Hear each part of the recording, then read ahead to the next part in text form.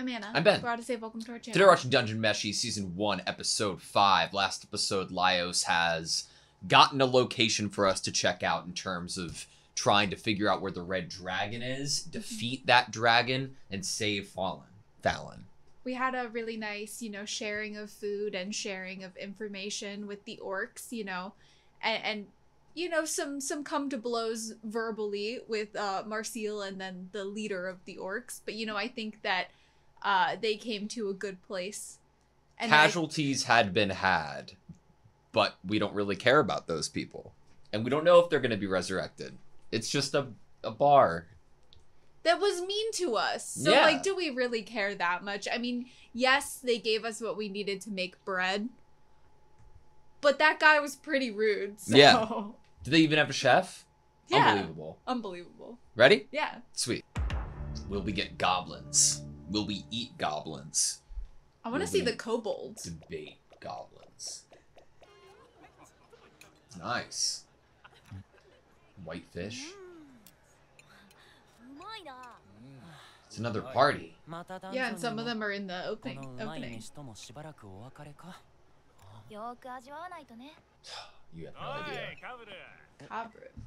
Look at that dog.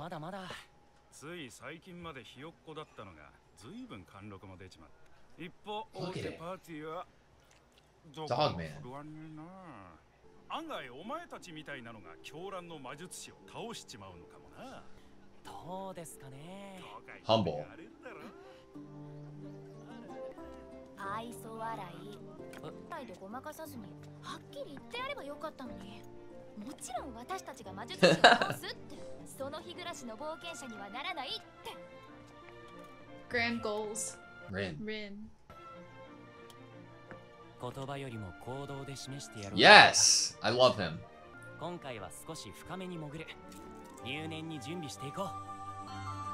Look at him. He's so cool. 6人前の食料と2日分の水を。毎度。真相へ潜るには魔物より食料が厄介だな。一月も潜ってる人たちはどうしてるんだろう。 Haha, you have no idea. Nick Bell. それはな。永久であった他の冒険者を食ってるのさ。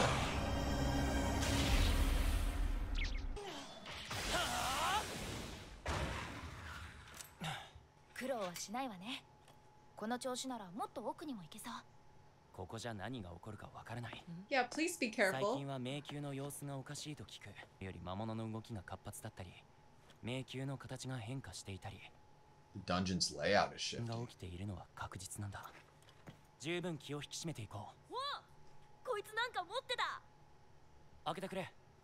またそんな時間の無駄を。ゾンビがこれほど五所を大事に抱えてたものだ。文字通りにね。どうした？ Yes!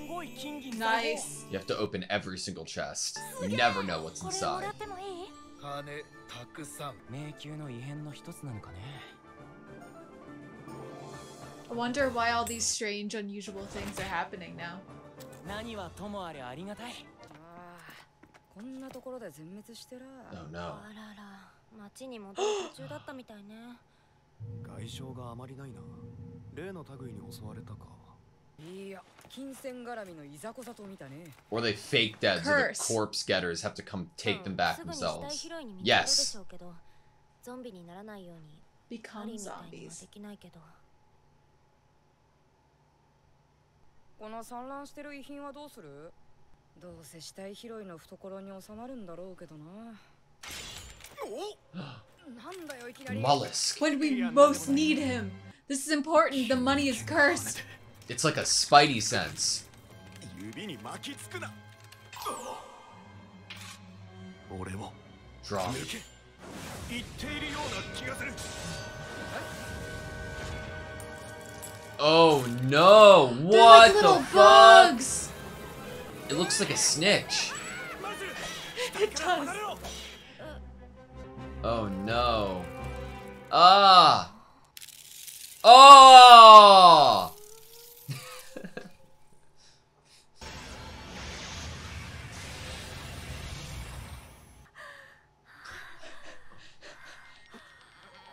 All taken care of? Stunning magic. Holy shit. I mean, I would be startled enough by bugs too. Treasure bugs. Haven't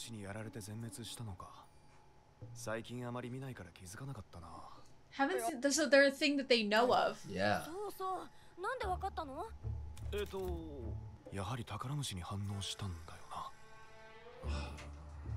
This is gonna be mighty helpful.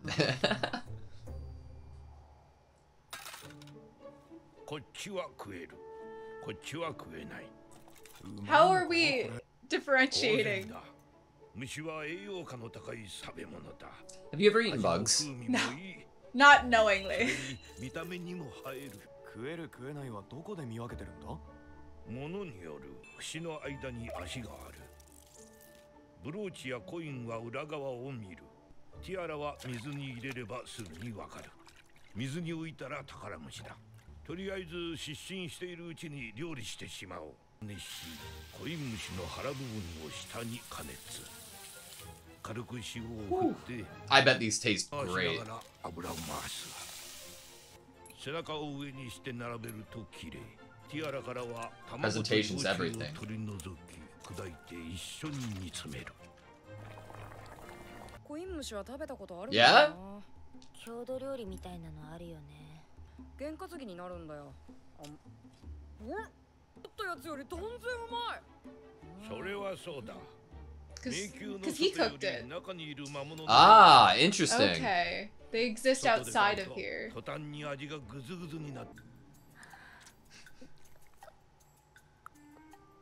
Texturally, that did not look yummy. Oh, it's like a sandwich. 楽しみだ。ありがとう。甘くて美味しい。本当に宝石そっくりだ。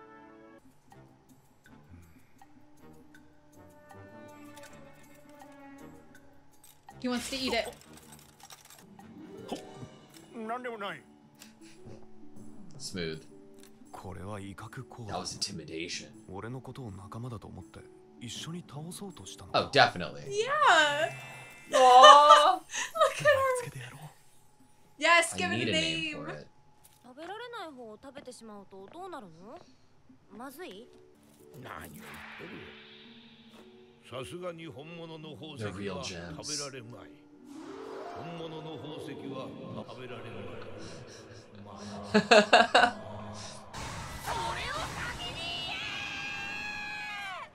よし、お前の名前はケンスケだ。ケンスケ。急に気温が下がったな。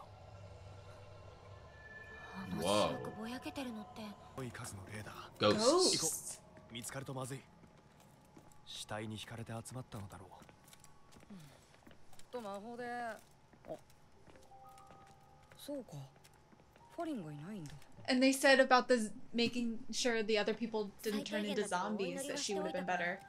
あの死体に取り付くことはないと思うけど。後ろいる。走って。Oh no. Oh no.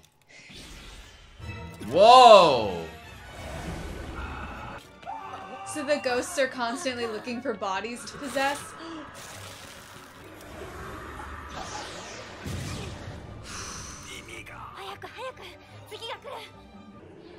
They're everywhere. 今の音で余計に引きつけたみたいだ。あんな派手な魔法しかないのか、マルシル。ハリンみたいな適当なものでよかったんだが。適当って、あの子がどれだけ高等なことをやってたか She was わ an からない asset. の。リフガンとアーディンバム。これで大丈夫。幽霊たちはマルシルに。She had a lot of faith in her build. I can feel it. 例なんか出てきてから吹っ飛ばす方が。時間をかけてまた元に戻ってしまうだけ。無駄に苦しませてしまう。 Aww. いい子。その信念は結構だが、人の体を盗み取る輩にゃ少々仕置きも必要だろ。 Like a missing person. 少し待ってろ。 So are the zombies those that are possessed by ghosts? Yeah, maybe. 傷つける必要はないから。 You might be able to save this person and resurrect them, right? Aww. Hugs defeat zombies? 返してもらうね。パリ。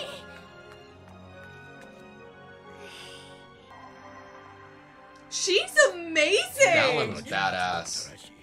本当にすごかったの。ファリンは。 I mean, must be to have been able to save everybody, right? 追いつかれるなら私の魔法で何とかするしか。 Or just give people hugs. あの数の霊をいちいち爆破処理する気か？ファリンみたいにやればいいんでしょ。包み込むように爆発。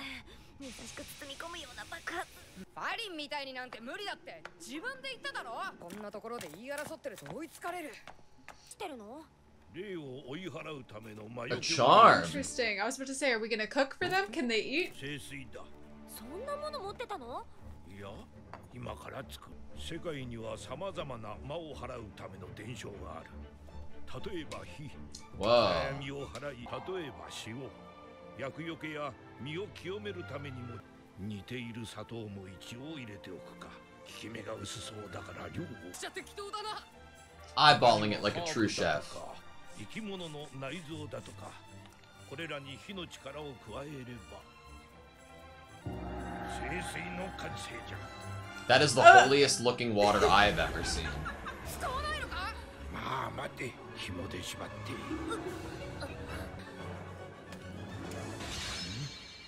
We're just gonna like swing it around. ダメだ。ファリン、俺をかばったばかりに、もし竜に食われたのが俺だったなら許してくれ。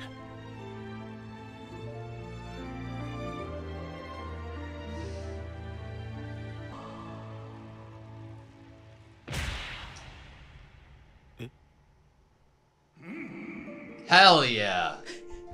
What a holy sight. 一瞬死んだ親父が川向こうで。 Were you seeing images of those that are dead though? You saw your dead dad? Oh. I just had like such a vivid flashback from church when they actually do that with holy water up and down the aisles. What is it called? 疲れていたのかもしれないな。ファリンに。なんてこと言うの？ファリンはそんなこと、そもそもまだ霊になってない。いや、そうじゃなく、ファリンにしかできないことだったとか、ファリンがいればもっと楽だったとか、自分たちで力をしなくては。戦士、俺にも手伝わせてくれ。終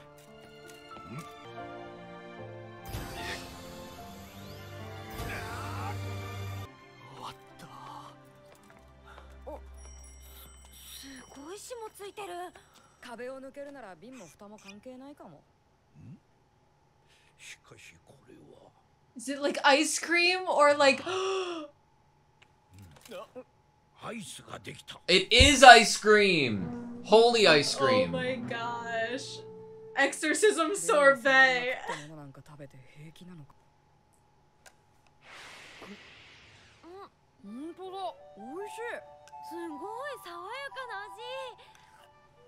That looks amazing. 恨まれずに除霊できたみたいだな。ファリンがいたら今頃こんな美味しいものは食べられなかったろうな。それってファリンがああなってよかったって言ってるの？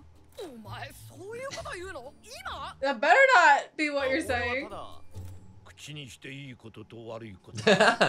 True, Senshi. ファリンがいてくれれば憂いあれば喜びありってことだよね。してくれるのに。本当に冷えてしまったのは仲間との絆だったということか。 Okay, that was Dungeon Meshi Season 1, Episode 5. What I was thinking of was the Aspergillum. It's this, like, liturgical implement that they use at, like, masses and ceremony where the priest walks up and down the aisle and then dips it in holy water and throws water at people in the crowd. Yep. You know? I Super remember hype. that from my childhood. I do. I love this episode. That was so cool.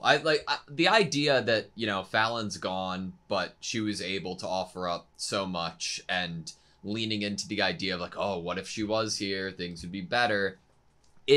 I get what you know, Laios was saying at the end, and like the comedic play of it being like a silver lining. I find that to be true in a lot of cases, in this episode especially. It was so cool to see Senshi like just out of nowhere be able to make holy water out of his own methods that don't derive from the same magic that Marcille and Fallon would have used, you know? It's how you have to think. If someone really had passed on and was gone from your life, you need to be able to continue living and appreciating day to day and the people that are still surrounding you while still holding close the memory of that other person.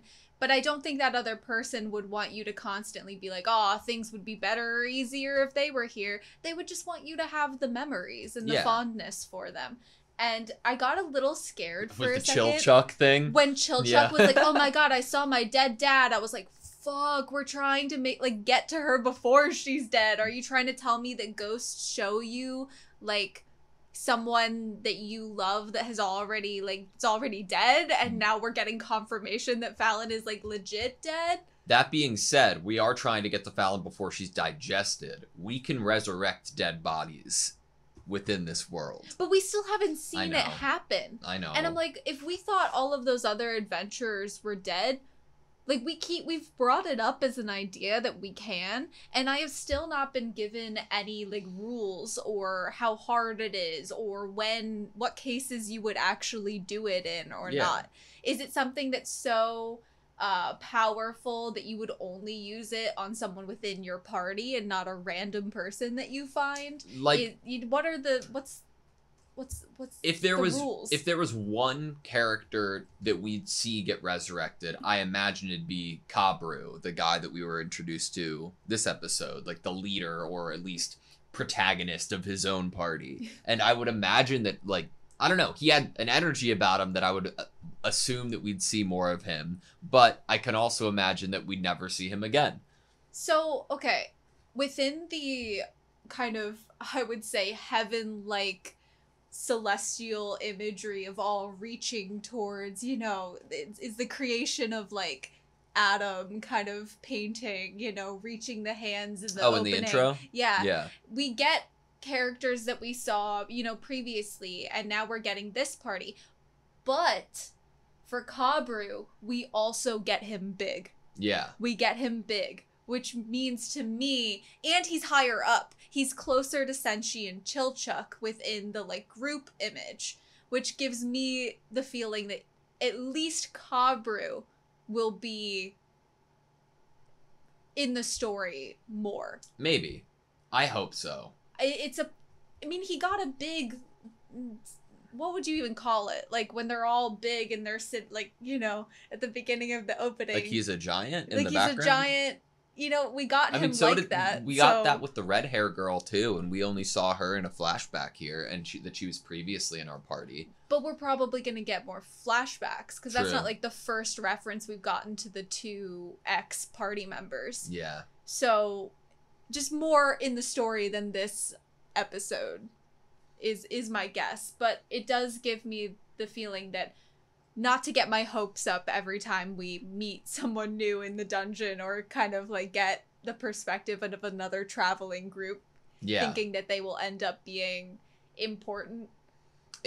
I find it fascinating, like, the idea of different dispositions that adventurers have or will take, and which one will inevitably be more successful, right? Will it be the person who's like, I'm going to go down there and defeat the wizard. I'm the one. I'm stronger. Is it going to be somebody like Kabru that's like, let's let our actions speak for us, and then, you know, that will do all the talking? Or will it be somebody like Laios, who is not interested in that's not his number one mission.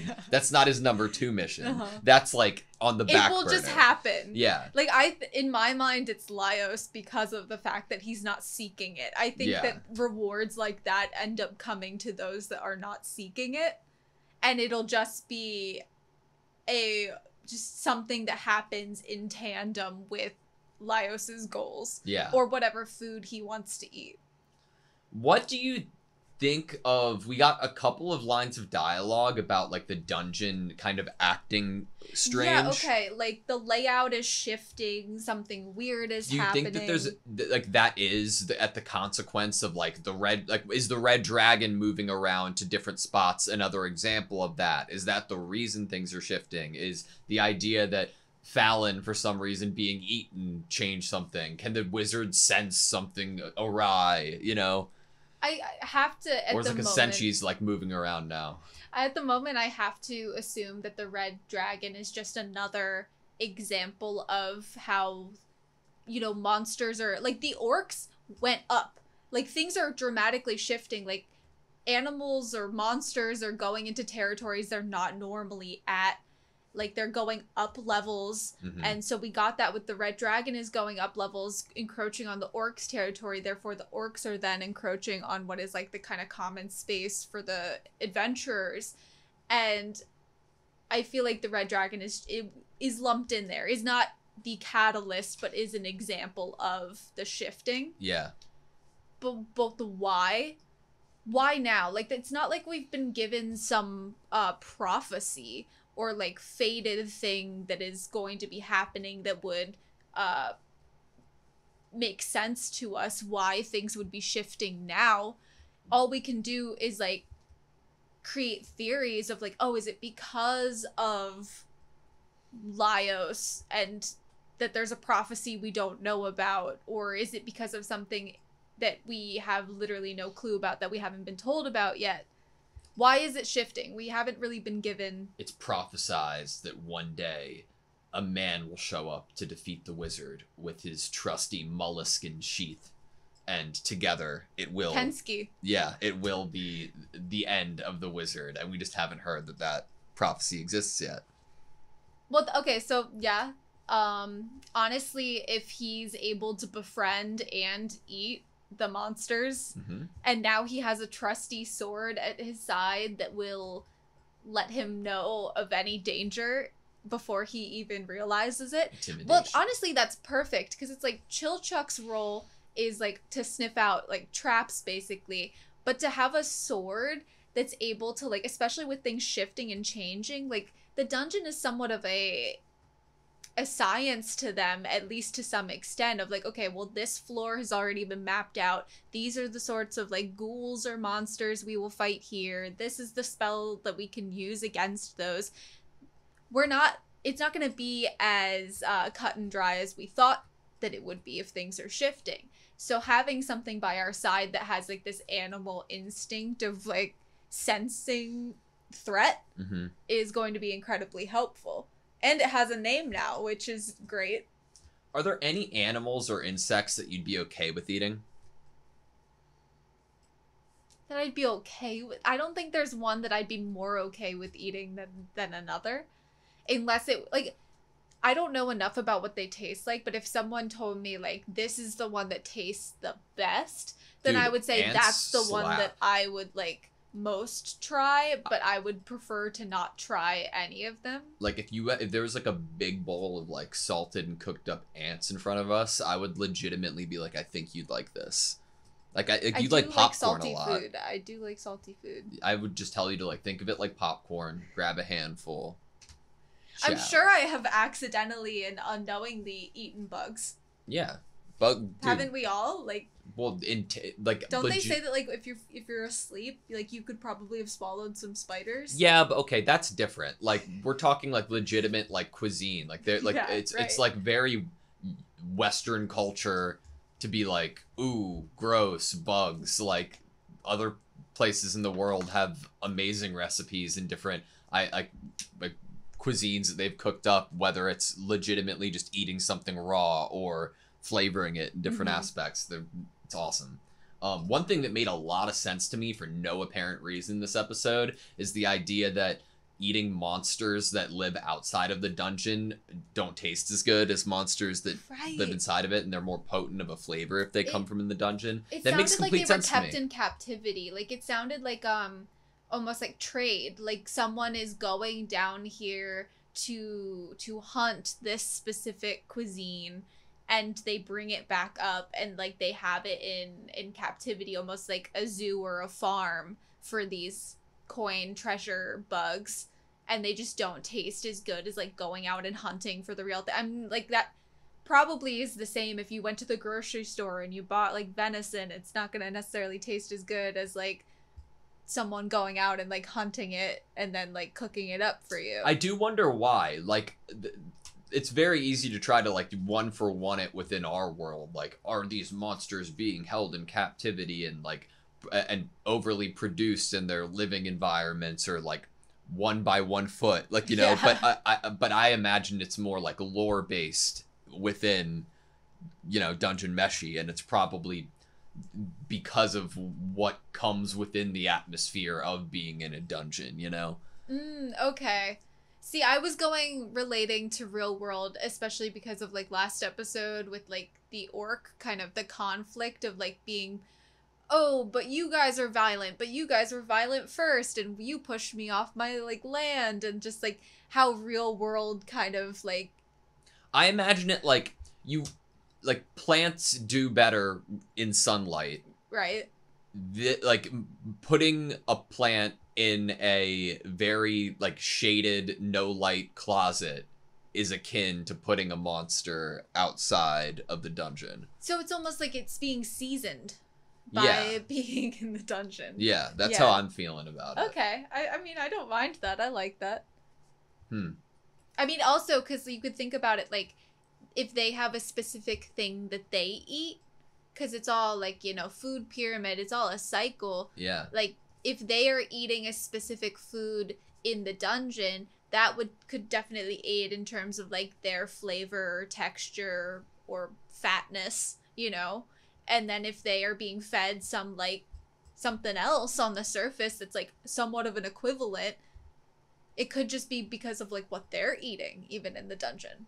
I wonder if we're going to see more of Fallon, like, through flashbacks, because obviously it seemed to be a bit of just a plot point thematically this episode, but it also gave us an insight of how important she was and how capable she was. Incredibly skilled. It's we got, like, 2 points. We got why she was incredibly important in terms of, like, strength of the party, and then why she's important in terms of, like, interpersonal relationship and dynamics. Like, she definitely helps others understand Laios better. Yeah. And kind of probably helps him with his connections to other people. Mm-hmm. And then on the flip side of, like, strength, if she's the one that can better protect people from becoming zombies or ward off ghosts in a way that no one would ever even try in a million years, like hugging them.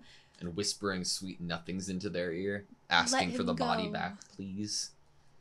I mean, honestly, that ghost was probably just shocked. The ghost was probably like, that's the first time that's ever happened to me.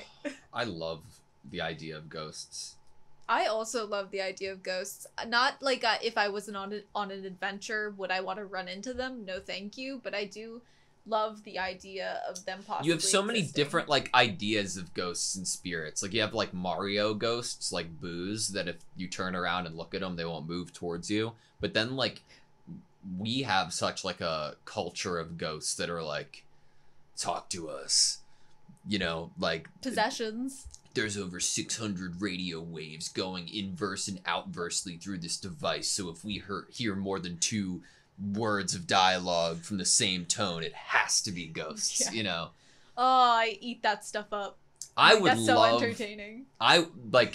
This is like a deep cut, but like a year and a half ago, we were taking legitimately serious steps to doing like a full-scale paranormal investigation for AutoSave. Like we were going to pay money to rent a place that's notoriously haunted overnight and have like film production crews, like just to fill out like a personal fantasy. It's very personal. It to would us get like to try that. 10 views. It wouldn't produce anything. It'd be a waste of our savings, but it would mean the world to me. Honestly, like it would be awesome for us. I would be terrified.